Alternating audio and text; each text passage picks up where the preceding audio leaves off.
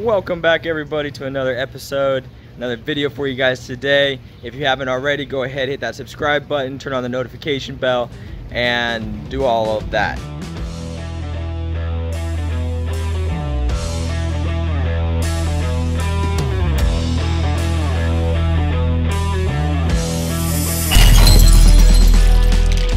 So today we've got a couple things to go over. We got an order from L.R.Bret'z Aquatics that came in today, so we're gonna go over what I got and show you that. We also want to move the lilies, red tiger lily, I think, that's in the Nomo tank, and I've been wanting to put it out into the pond and start getting some live plants in the pond and see how that goes. But there's a couple big fish in there, there's the turtle in there, so I've been worried about if I throw any plants in there, they're just gonna get destroyed. So I've been thinking, and I came across something kind of cool. It's kind of a floating planter basket thing. So we're gonna go ahead and make one today, real simple. It's not gonna be that big, not that complex. There's only 3 things to make it work, and really cheap. Thinking total it cost me maybe $5, if that. So let's go ahead and get into that. I'll show you how we made it. This is it. This is all you're gonna need to be able to make this floating basket. Real simple, real easy. Anybody can do it. We've got pool noodle. I cut up into a couple sections. You can see I already had it tied. Already tested this out and had it floating just to make sure it works. So then we also got, you can use really anything that's not gonna rot away in the water. Also, this little basket, got from Home Depot, I believe, for a couple bucks, and gravel also from Home Depot. I got a bunch of this, I believe 5 big old bags. I bet you can guess what that's for. Later video. Okay, so all you really do is we're going to be putting all 4 around and just tie them on.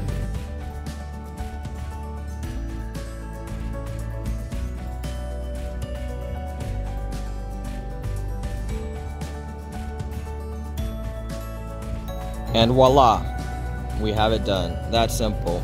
I'll probably go ahead and trim these down just so they're not all dangling around.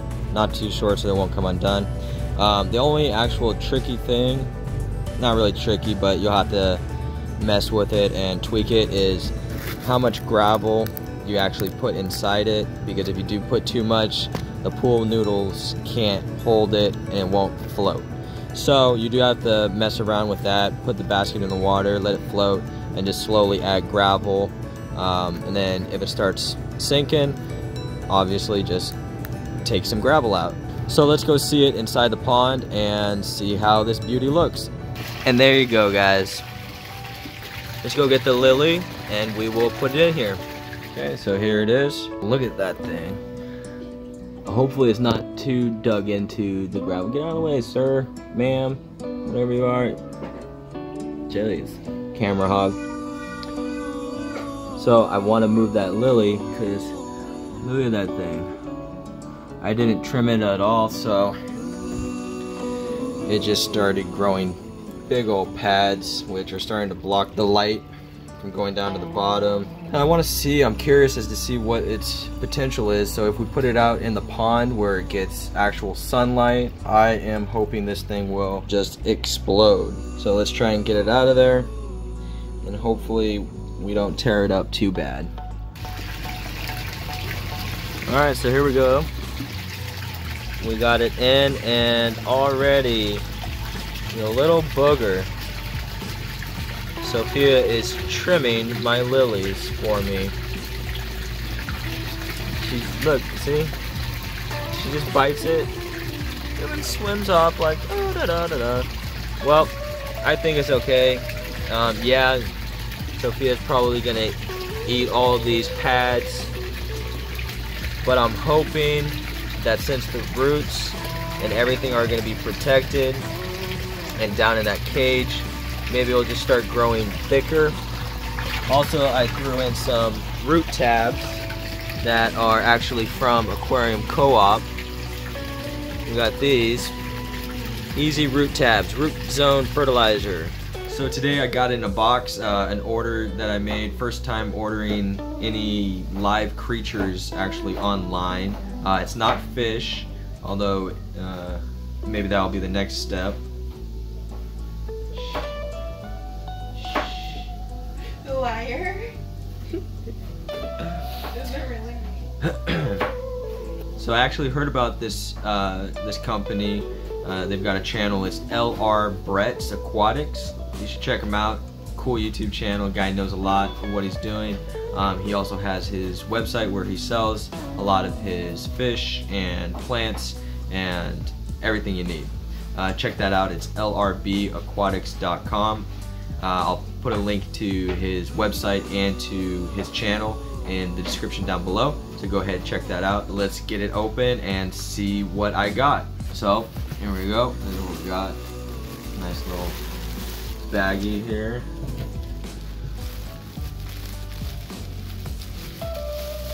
So I got two things.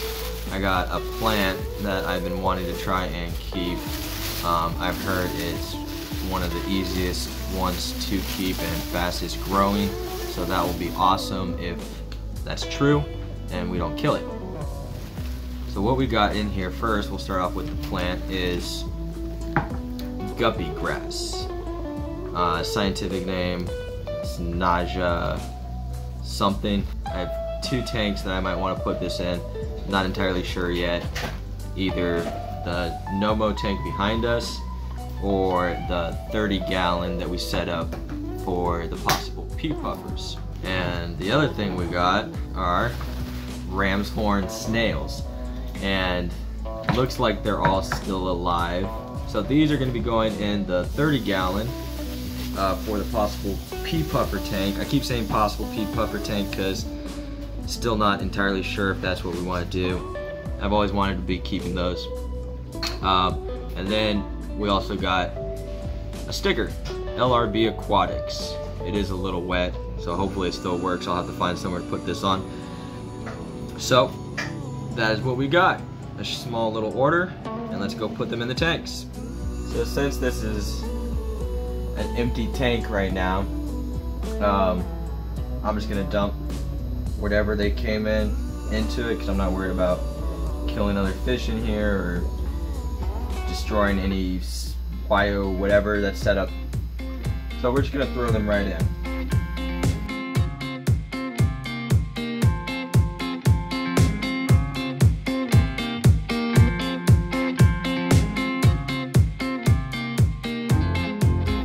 Okay, so this is the guppy grass. It's just a bunch of grass. So we're just gonna kind of spread it open, and we're going to end up just tossing it in the tank.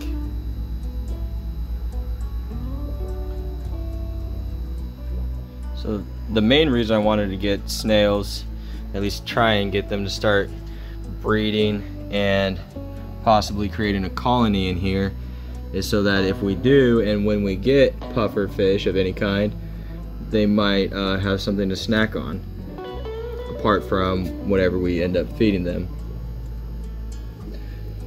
So these guys are pretty cool. I've never had ram's horn snails. It looks like we got a bunch of different color variations. We got red ones, we got bluish gray ones, we got brown ones, we got a bunch of different ones.